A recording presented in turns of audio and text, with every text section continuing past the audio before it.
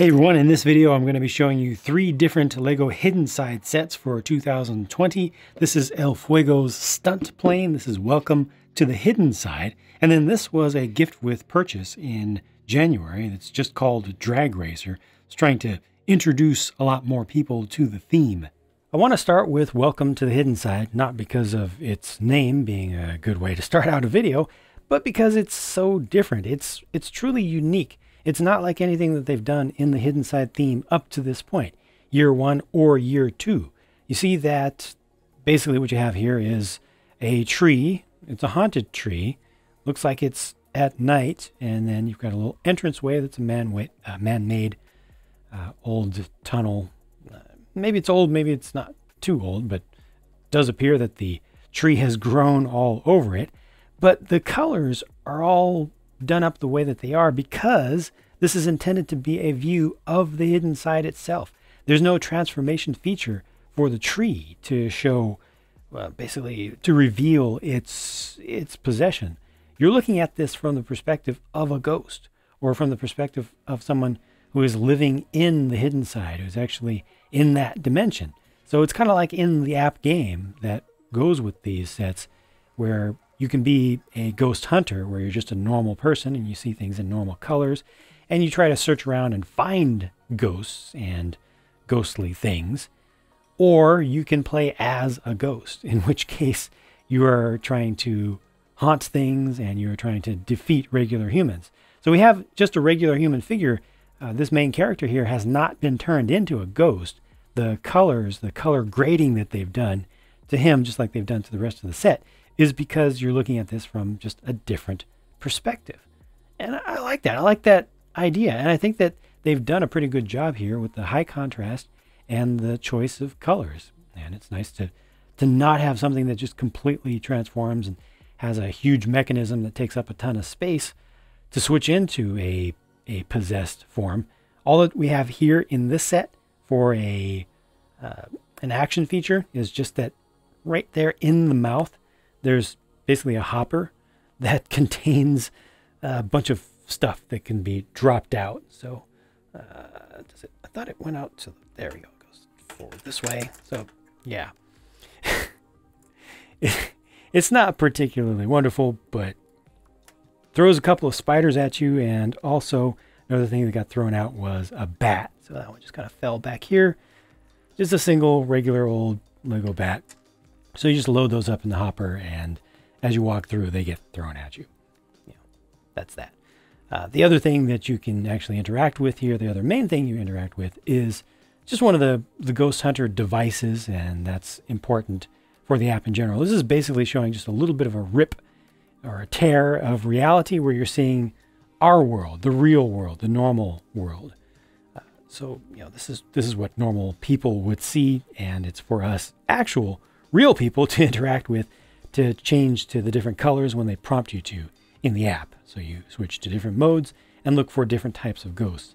They also have these couple of tree root limbs that can be flipped up. So there's one over here, flip that up and it reveals the yellow. And with later gameplay and optional add-ons, not talking about DLC, just other things that you can unlock as you go through, and also as the development team decides to add new things. There are no microtransactions in this set. I just want to be very clear, or excuse me, in the app. I want to be very clear about that.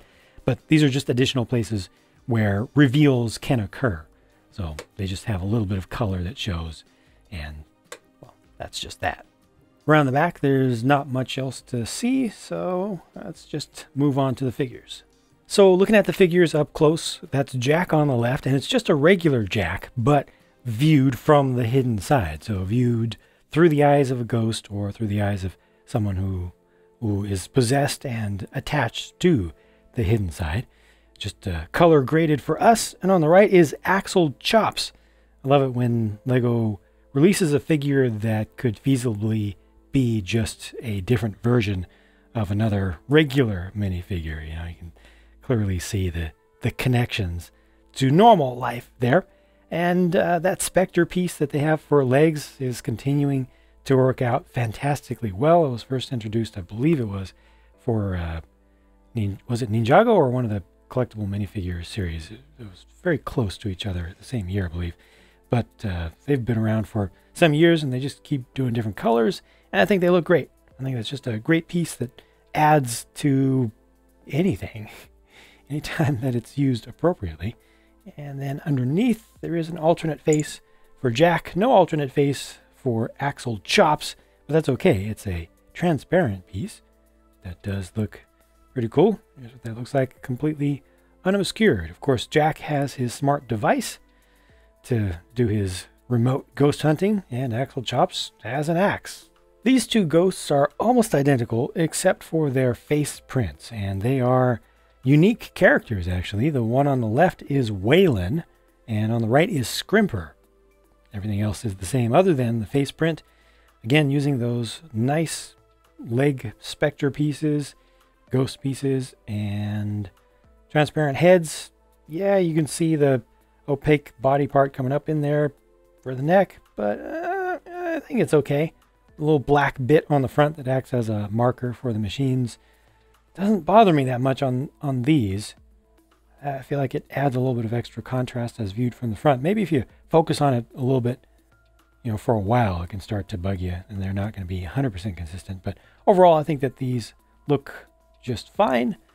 Do note, if you're not familiar with Hidden Side, that the colors do not denote rank.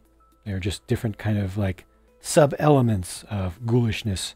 There's a surprisingly low volume of spare parts for this set, given the size of the actual build, and the sticker sheet, when spent, shows that it's trying to look like a face. This set retails for $20 US for a little less than 200 pieces, and for the amount of stuff that you get here, with the number of figures and everything, I think that's a fair price. I don't have any better suggestion off the top of my head for a price for it. It just kind of makes sense for what all is here, I would say. Yeah, and you know, I like the set.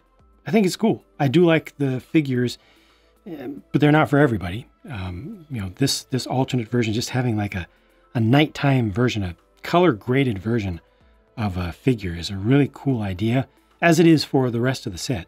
But you know, the ghoul figures, you know, aren't going to fit in with everybody's desires. You know, even if maybe this part does, in some ways, if you want to have like a dark corner of a little diorama or something, and it's very easy to leave off the normal world stuff, the ghost hunter stuff on the side. So just overall, I think it's pretty successful. I think the bat and spider dump is not particularly successful. It didn't even fall out that time. So that's a little bit lame, but otherwise, man, it's not like you pay a lot for just that feature. Otherwise, it's just pretty well done. 20 bucks is fine. The first thing I thought when I saw El Fuego's stunt plane was, oh no, El Fuego is dead. That's horrible. They actually included a skeleton of him in the set, but don't worry. He's a master showman. I am sure that there's an explanation, and I'm sure that he is perfectly fine, even though he is apparently a skeleton.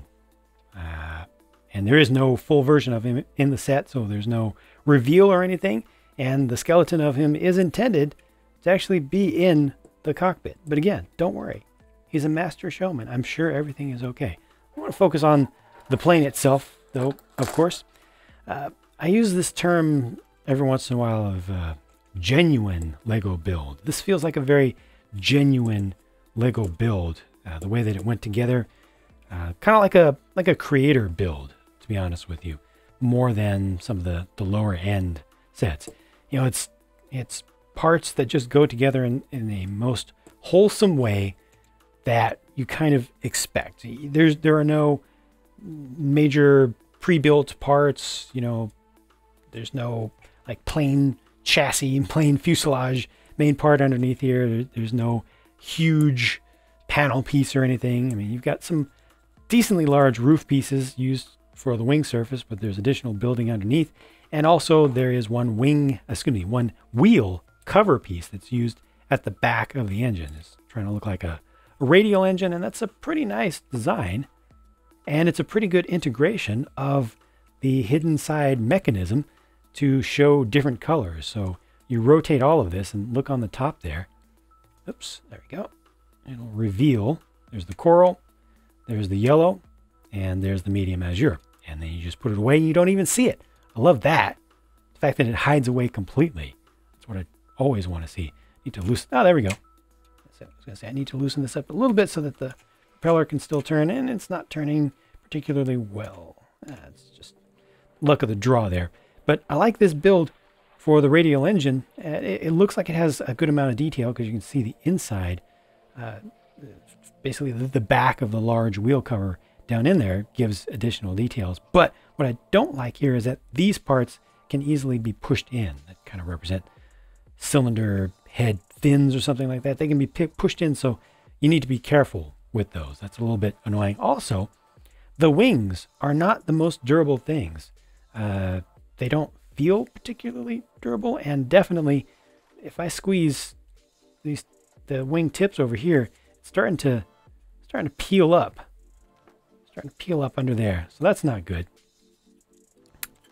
Basically, this whole thing feels to me like more of an advanced set, more of a teen and adult collector set, in spite of the theme, just the way that it's built. It feels like it's designed by a Lego creator team designer. I don't mind that myself, but I don't know if it's the best thing for the core audience, you know, for younger folks. Look at the level of detail under here with the nice exhausts that have the candle pieces, the candle flame pieces to give just a little bit of subtle flame coming out the tailpipes there. And beyond that, I mean, this thing is fairly solid. Again, with the genuine building that's used for it. You know, there's not a lot of hollow space in the fuselage. It's fairly heavy. You have some areas that you can open up to expose the yellow color over there. Expose the yellow color over there, you know, for scanning things into the app. It's a little bit blocky with the tail feathers, especially the vertical stab, but it's okay. It's not bad. I like the shaping. And the idea is that you would have a tail gunner who you could put in, would be able to fire the stud shooter. And there's a space for that person to fit in the cockpit. And the pilot also gets the flight stick there in the front. And there's additionally space out here on the wing where you can attach a person who can be doing stunts, or they can just be helping to take down ghosts by, again, firing the stud shooters. And there's one additional thing over here on the side, looking from the front. That is actually a seat piece with a sticker on it, sticker on the back of it. And looking around at this side, another little reveal that can occur right there. You just pull this out and it reveals red. So it's just another color and another place for the app to scan things in, but it's integrated in decently well. I mean, that one's a little bit more visible. I personally just really like this at the front because, I mean, that's really, really bright, really stands out, but that is almost completely hidden away. Just like I want it to be, you know. I don't want those sort of action features to scream at you. They don't need to. You know that they're there. You built the thing. So let this look nice. And I think it does look pretty nice. It's easy to take the hidden side stuff out of it visibly by just removing a couple things from the wings. So here are Jack and the skeletal version of El Fuego. Again, don't worry. El Fuego is not actually dead unless you want him to be. It's entirely up to you to make that decision. But, you know, that can just represent a plastic skeleton with El Fuego's helmet on that he just put into the cockpit and he's remotely flying the thing or something like that. Jack, of course, comes with a mobile device and, well, there's not really that much else to see here. There's not a lot of variation for Jack. There's his alternate face. No alternate face for the skeleton, but an interesting face for the main one. It has the smiling expression and also the bandage to try to sell the whole thing. This is a far more interesting figure. It's JANGBRiCKS. That's her official name.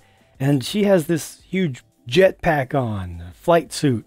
So she is a daredevil, evidently with El Fuego's group. And yeah, that's pretty cool. That's a single sticker there on the back. But most of this is just built up with, again, that, you know, that nice, genuine building experience. It's nice to build things up rather than just having a single large molded part. I appreciate that, especially for minifig accessories. It's just fun. The colors are, well, they are what they are. They're a little old with the teal and the purple there, but it works for what it's trying to do. And with everything unobscured, you can see more of that print for the torso especially. That looks pretty good. Good facial expression. Better one here, just a little bit more expressive in my opinion. And a good matching torso print on the back. The set also includes an entire alternate head piece so that Mary can get maybe possessed while mid-air or something like that. And you're intended to leave the helmet on and also the suit as well, but you've seen the suit by now. That is that. Also included is Spencer, the friendly ghost dog. Just a single piece for that one, and it's molded in marbled, well, dual molded in marbled clear and white together. No two of them will be identical, but they tend to be fairly close. This one has lots of spare parts, thanks mostly to this ghostly, ghoulish blast and splat part set that they include, and it's entirely optional. You can use it however you want. You know, some of these pieces attach to the hands of minifigures. Some of them just have bar attachments that will work with anything. This one also has a stud, basically an anti-stud. If I can just get it to pop up, there we go. Anti-stud in the middle, so anything that is a stud will fit right into that, you know, snap right in. And you also get some extra studs for the stud shooter. One of these nice little bits in dark azure and a candle piece, and yeah, lots of stickers for this set. Okay, so this one costs $30 US and it has 295 pieces. So the price to part ratio is right where you want to see it. And it does have some decently large pieces. So it's not like the price to part value or number is artificially boosted, you know, made to look way better because it has lots and lots of one by one stud pieces in it or anything like that. But I struggle with this one a little bit because objectively I can totally see $30 worth of Lego stuff there. Between the figures are a little bit weak. I mean, this one's really cool, but the others aren't that great. But just the amount of stuff that's here, and especially if you put it in the hand and actually hold it, you can feel the weight. And having built it, I know what all went into this, and it's pretty proper. But I'm just going to say subjectively, I don't even have a good defense for this perspective, but I would like to see it at $25. I just, for some reason, I don't feel $30 here, and I don't know why. There's just something, it's just a feeling, and I just can't properly explain it. Nope. If it looked a little bit better, if it looked a little bit more realistic, maybe I would feel it. I mean, it's not that difficult to take the ghost hunting stuff off of this. Is it the color scheme that's throwing me off? Is it the cockpit area? Did it need something else there? No, it doesn't. I don't know. It's just a feeling. $30 totally makes sense. I would like it to be $25, no more. The drag racer, again, was a gift with purchase promotional set, and it's fairly substantial for one of those. I mean, yeah, they sometimes make big things, but I mean, this only required, I think it was a $30 purchase in Lego stores to get this from any theme. You know, it didn't have to be hidden side stuff. The idea here was to get more people who are not familiar with hidden side to try the app, because you can actually scan this in, even though it's a small thing, even though it's a promotional item. It's not like a poly bag that just comes with a figure and a small build. This is a proper build that will actually scan and allow you to try everything out. So front engine dragster type thing, and looks a little weird, especially because of this. Now, I wanted to look at this as like a rocket or a jet booster, but it's not. It's just a cannon. It's a man cannon. So I will go ahead and put the rider figure in there. This feels so wrong, but yeah, it actually works. You know, pops them out. You can change the angle of the thing if you want to, and that's just the general idea. This has just a single seat, which makes sense. Got the flame coming out each of the headers there. It's like it's a 4-cylinder. It's a V4. Really funky. Don't know what's going on with the lights in the front. With the bone behind there, bones on the sides. I don't mind the nose of it. Maybe it's a little bit blocky, but the overall shaping is respectable, I think. I do wish that this looked a little bit more like a vintage dragster, a vintage front engine, top fuel dragster with the larger wheels and tires more forward, you know, with the driver actually hanging off the back behind the axle. I think pushing it more in that direction would have made it more interesting, and then you could just leave the cannon off if you want. It desperately needs a parachute though, so badly. I mean, I guess, no, not seeing anything that could even be imagined to be a parachute. But here's the big transformation for this one to show that it actually becomes possessed. It gets eyes. There you go. Those big old inverted 2x2 printed pieces that were made just for this theme. I think they look pretty good. It's interesting, I guess. Hey, maybe those are your air brakes. But, you know, I actually like the proportions of the thing better like this, so maybe turning those around would be a good idea if you want to just have something that looks like a respectable fantasy drag racer. The figures are Jack, of course, one of the main characters, and then a recurring character from last year, Dwayne, of the Hares of Havoc motorcycle gang came with the El Fuego's stunt truck set, if I remember correctly, in just a normal form, and also could be possessed. So in this set, you only get him possessed. There is no regular head to go with it. I am glad that this set also includes an alternate version of Jack's headgear piece. So he's hood down and has the cap on backwards. That's a new mold. And yeah, it's just nice to get something different. They do not have the normal version, the hood up version, but I like the hood piece, and I hope that they make that hood piece in different colors. A lot of different colors, especially black. For me, yes, I'm being absolutely selfish with that. Because I just think it's a really cool piece. And yeah, it's useful. It's kind of like flexible too, to keep it from breaking too easily. There's the alternate face. No alternate face for the possession head on the right, because they're just showing some extra detail. And there's the rest of the print on the back of Jack's torso. And finally, a look at all of the spare parts for the drag racer. Obviously, I can't really talk about value with a gift with purchase promotional set, but again, this one was, I believe, given away with purchases over $30 US. Might have been 35 or something like that, but it was fairly low. And if this was sold at retail, which, I mean, it's retail packaging, you know, it's got the code on it and everything. I mean, this could yet be sold just like this, but I would expect it to be like $10 to $15 US. Not sure which is better. I would certainly prefer 10 bucks myself, but it is a little bit on the large side for a $10 set. I'd probably sell it for 15, and I would say it should be cheaper.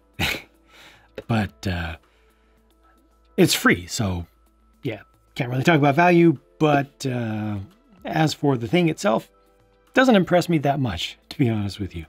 I wish that it was different, but little modifications make it much better. Like taking this off, flipping those side things around, I think makes it much more interesting, much more cool. I really feel like they should have leaned way into the 1960s horror dragster kind of thing with this. That would have made it much more interesting. Just wouldn't have taken too much more effort, but probably would have required more parts, and then that would have busted the budget for a freebie. So again, it's free, so really can't complain. There's a real-time build video for all three of these sets, and there's a speed build video for all three of these sets. Check out one of those if you would like to on the respective channels, linked from the end screen and also from the video description. And I'll talk to you again here very soon.